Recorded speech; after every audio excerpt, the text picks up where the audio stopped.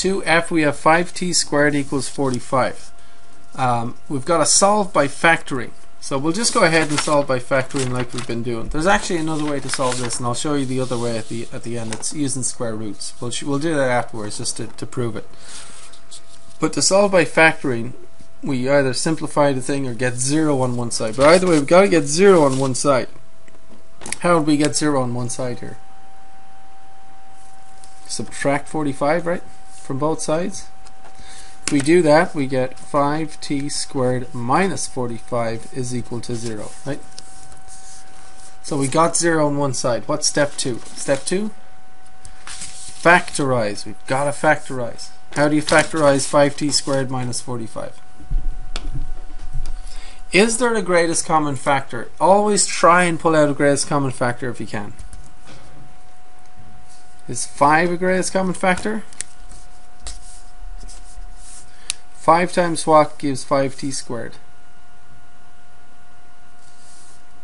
T squared, right? 5 times what gives negative 45? 5 times negative 9. And that's equal to 0, right? Are we done factoring? Are we finished factorizing? When you see the word factorize, it actually means keep going until you can't go any further. Can we factorize t squared minus 9 any further? There's a squared here and there's a subtract sign. Does that remind you of anything? So remember the difference of squares? How do you factor with the difference of squares?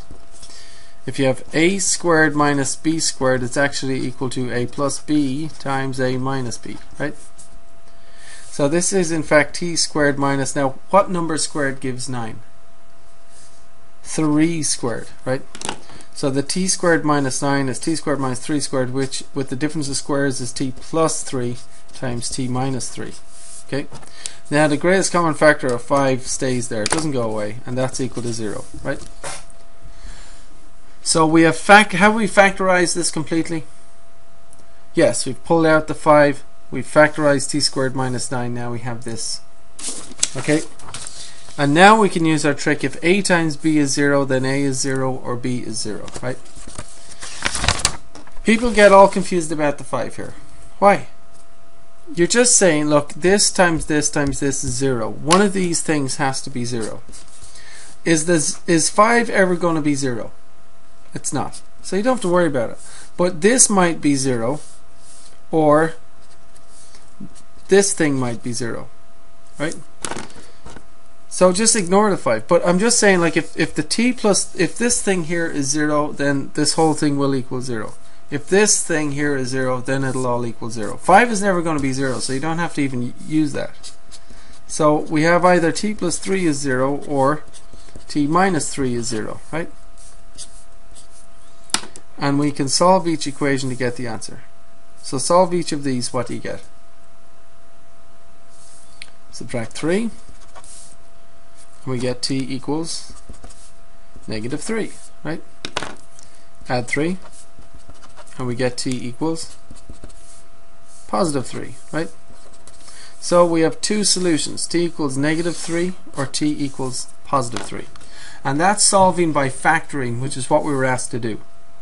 Okay, there's another way of solving this, and I'll show you that now. So we could have solved using a square root. So we had 5t squared equals 45. We could have divided both sides by 5, and that would give what? T squared equals, what's 45 over 5?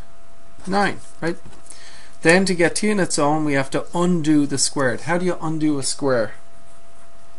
You take a square root. That's the inverse operation, square root, right?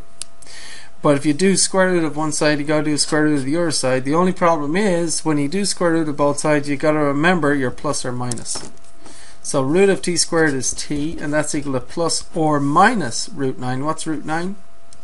The number 3. Okay, so t equals plus or minus 3, which it means actually t equals plus 3 or t equals negative 3. And that's what we found with solving by the factory. Remember, we got positive or negative 3, right?